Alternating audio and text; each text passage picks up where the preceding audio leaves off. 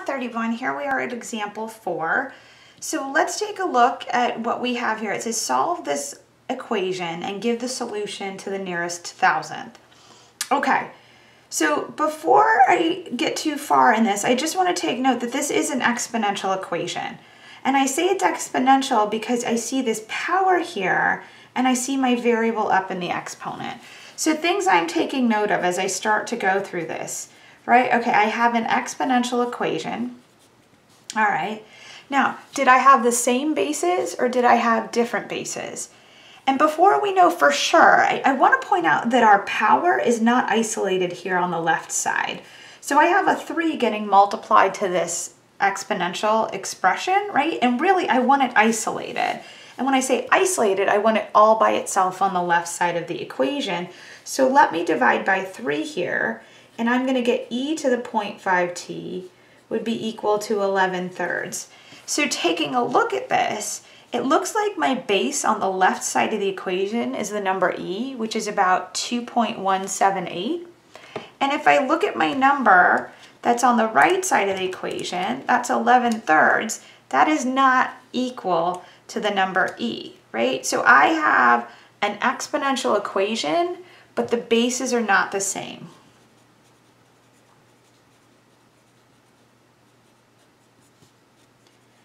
And when that's the case, when you have an exponential equation and the bases are not the same, what you need to do is log both sides. Now you have the option of doing common log or natural log, but especially because this is base e, I'm going to take the natural log of both sides. So my next step is to do the natural log of e to the 0.5t, and that will equal the natural log of 11/3.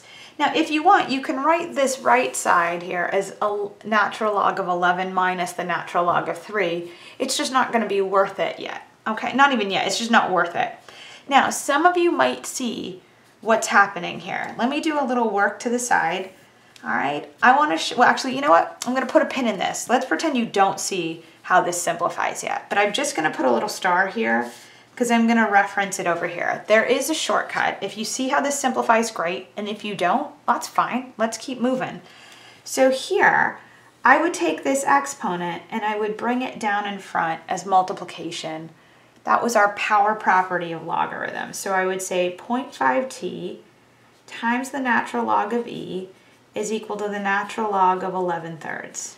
Okay? And now I want to solve for t. So I have 0.5 being multiplied here. I have ln of e being multiplied here. So I want to divide both sides of this equation by 0.5 ln e.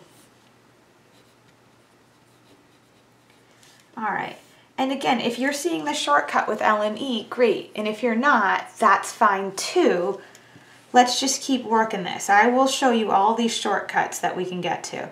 So I will have ln of 11/3 over 0.5 ln e, and let's crunch that number to the nearest thousandth. Okay, so I will do in this numerator, let me clear this out, I'll do ln of 11/3, and I want to divide that in parentheses because I want to divide by both of those things, by 0.5 ln e. All right, and when I crunch that number, I'm going to get about 2.598, and it says go to the nearest thousandth. That's the thousandth place. If I look one digit to the right, that 5 is telling me to round up. So this should be 2.599. All right, and let's have all sorts of conversations right now. So one thing I want to mention is that sometimes students forget to put parentheses around that denominator. So I will get this semi-frequently. Oops, not ln pi, excuse me, ln e.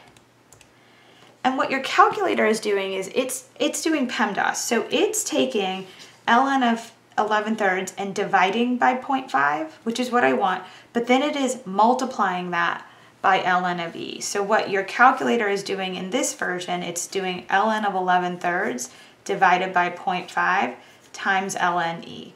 Because you didn't put parentheses around that denominator, of course it's giving me, oh, I know why it's giving me the same number. We'll talk about that in a moment. But I do want to be clear that technically you should have put parentheses around that denominator. Now, why is it giving me the same answer? Because you're like, hey, Miss A, you just told me I had to put parentheses around the denominator. Well, let's talk about what the ln(e) represents. All right, so why does making that little typo on your calculator not affect your answer? All right, so let's take a look at the natural log of e to the 0.5t. All right, I had put a star here. I want to talk about this. All right, so natural log is like saying log base e, and we have e to the 0.5t. All right, so we've talked about this before. When the base of your logarithm and the base of your power are the same, the only thing that survives is the exponent. And what that means is when I see this expression, so let me cut back in here. When I had ln of e to the 0.5t equaling ln of 11/3, I could have just canceled this, and you could have told me 0.5t was ln of 11/3, and then you could have told me t was ln of 11/3 divided by 0.5. And we would have gotten 2.599, right? I would have done ln of 11/3 divided by 0.5, and there it is. And then you're thinking, okay, why? Because you had this ln(e) down here. Okay, let's talk about ln(e). If I did ln of e, that is like saying log base e of e. All right, and this is basically e to the first. So when the base of your logarithm and the base of your power are the same, the only thing that survives is that exponent. So ln of e is always equal to 1. All right, so that's why it didn't technically make a difference if I put the parentheses around it for only this problem. It's only because ln of e happened to be 1. Okay? All right, so there's your look at this problem. So if you don't notice that this cancels out right away, no problem. Go ahead and work this, right, the whole way through. Bring the exponent down, divide by all of the constants. Even if you're not seeing at this point that ln of e is just the number 1, that's fine. Work it through the problem.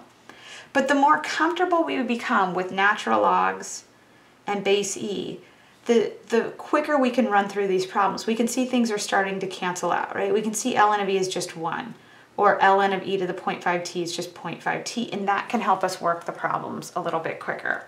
All right, so with that, we're going to work another one that has e's in it, and we're going to use some more ln's, and we'll practice that shorter method. All right, I'll see you in a bit. Bye.